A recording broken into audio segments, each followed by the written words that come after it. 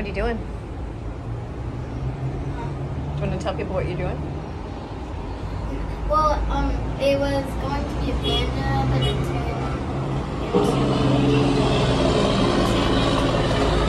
turned It's really loud out here. This is Serena's homework. I actually messed up on my map. But it's not really homework because your classmates did this today not during art.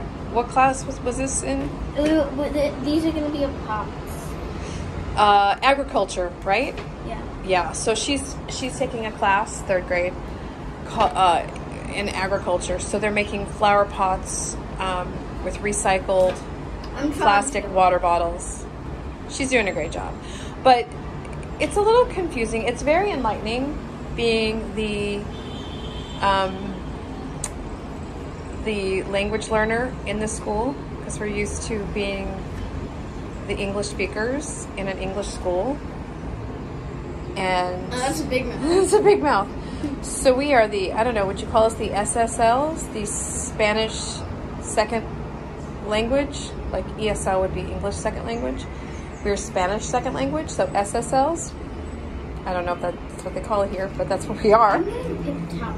Okay, so there's this kind of elaborate, I don't have it because Rachel pulls it up. There's an elaborate schedule. I say elaborate, but it's pretty planned out. Like their curriculum is planned out every day, tells you what you're supposed to bring in, because they don't store their books and materials at school. They bring stuff in every day that they need to use those items. And so today, we did not send Serena in with the water bottle cut out in the shape of a little animal because we did not read it correctly. Or sorry, we did not read it correctly, translate it, and then read it correctly. So we had days mixed up. But the teacher said she could work on it at home, do it, and bring it back in tomorrow. So she's making a panda. Serena, what happened today? This is what's interesting. What happened today when you didn't have any of your materials? I didn't do anything actually. So did the teacher provide you with any materials so that you could work on something? No. So while everybody else was doing their art on their planters, what did you do? Did you help? Did you get to help anybody? No. You just sat there.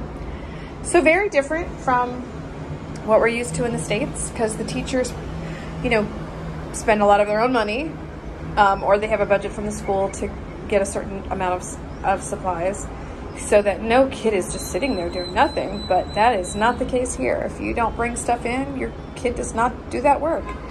So we're not going to make that mistake again. Yeah, very cute. Let's see the front. I know it's not finished, but I just want to see it. Oh, she's so cute. Look at the little face.